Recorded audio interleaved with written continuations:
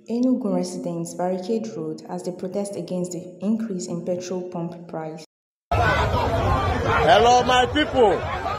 You can see in Enugu, the whole KOKO and the bus drivers park and block the highway, refusing anybody to park. Why? Because ATM is charging too much, fuel is charging too much. This is Urban Road, as you can see. KOKO people block everywhere and saying that they should reduce the price of fuel or else they will shut down everywhere. You can see 6th Avenue is blocked. People are blocking everywhere. You can see the filling station.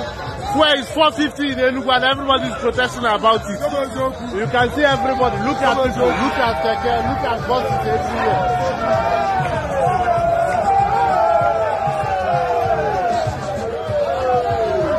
As you can see, people are blocking the road, saying there is no more other movement. They don't want to do KOKO again, no bus again. Protests have started.